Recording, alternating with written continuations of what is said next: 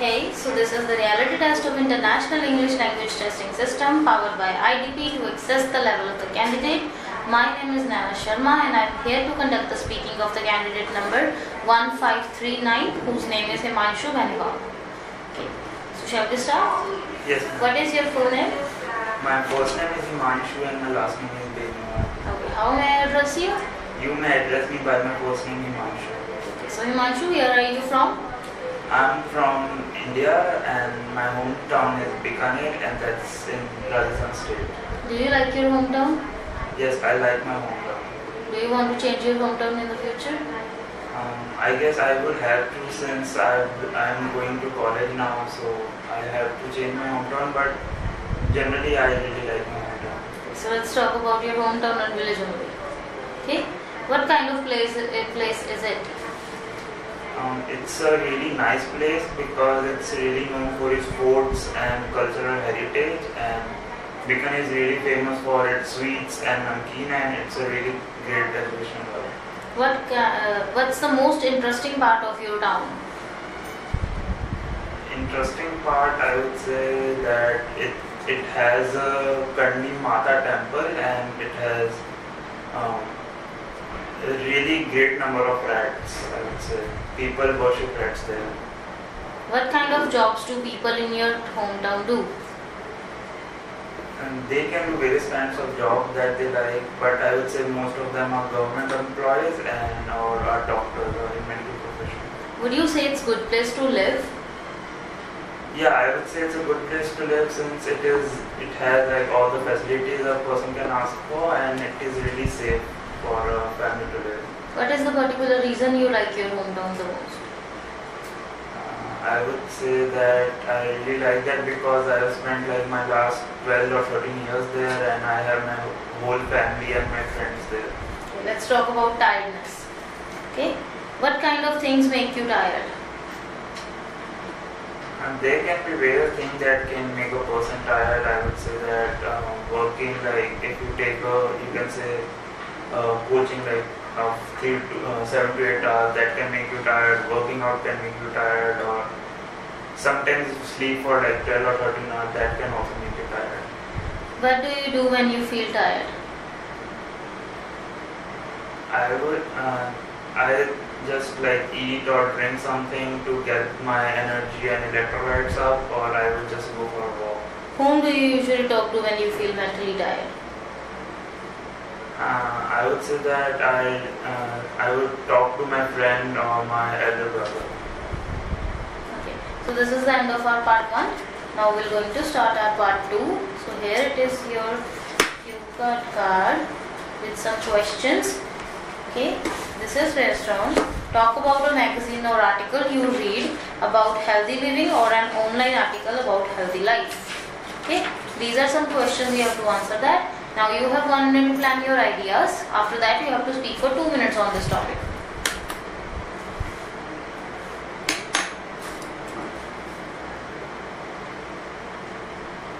Would I get to keep this card or you will take it there? Have it with you.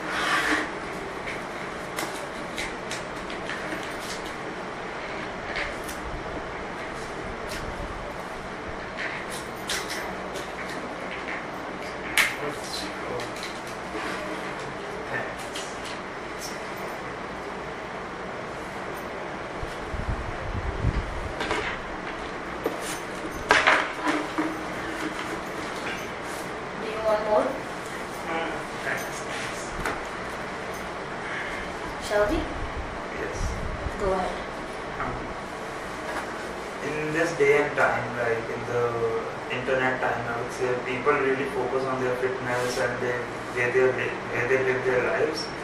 And the article I want to talk about is like of weight loss. Like since in lockdown we were at home for like a year and a half, and I guess everybody on some extent gained a lot of weight. Like I used to be like 45 or 46 kilograms before the lockdown, and I gained like 25 kilos in 1.5 years. So I was nearing 75 kilograms. So I gained a lot of fat, so it was necessary for me to lose weight. So I started surfing the internet, looking stuff about that. So I came across a website that had a diet plan for you and a exercise plan for you. Like they used to give different type of exercises for you to do every day, and the diet you can have. And the fascinating thing that I learned from that website was a thing called intermediate fasting. In that you eat for 8 hours in a time period of 8 hours, and you fast for like the next 16 hours. And that really helped me to lose weight. And moreover, I would say the main point that was highlighted there was to cut out any forms of sugar, like the sugar we generally have in everything, like in sweets, in milk and tea. The tea part was easy for me since I don't like tea and I don't really drink tea, but I am really fond of drinking curd with sugar, but that was something I would say difficult for me, but the rest part was easy, and in the end I lost 15 kgs of weight, and it was really helpful to me. Okay. Now I'll ask you more follow-up questions regarding this topic. What are the most popular ways of keeping healthy in your country?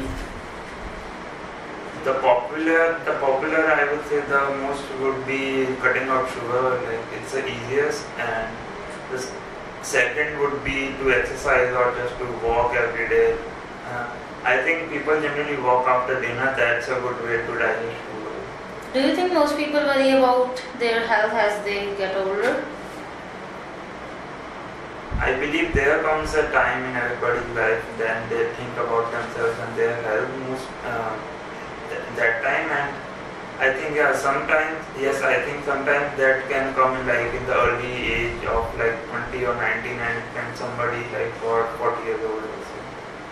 Do you think some people continue bad habits when they know that they are damaging to their health?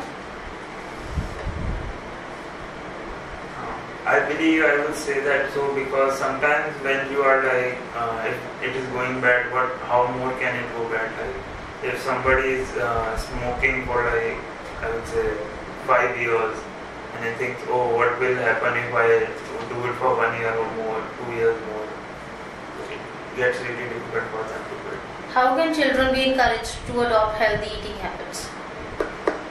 The first thing I think that should be done is to have a great school and diet options. Like schools should give them a proper diet chart or something, options to choose from for their having lunch, and parents should be educated what should they provide their child or offspring for eating, and they should encourage them to don't go to fast food joints that much, because fast food can really help them in their older ages.